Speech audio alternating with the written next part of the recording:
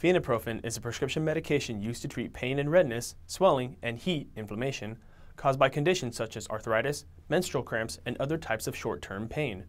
Fenoprofen belongs to a group of drugs called nonsteroidal anti-inflammatory drugs, or NSAIDs. This medication comes in capsule and tablet forms and is taken up to 6 times a day with food or milk to prevent stomach upset. Common side effects include stomach pain, constipation, and diarrhea. Fenoprofen can also cause dizziness. Do not drive or operate heavy machinery until you know how fenoprofen affects you. Always take this medication only as prescribed. Keep up to date with medication information by following RxWiki on your favorite social media platforms.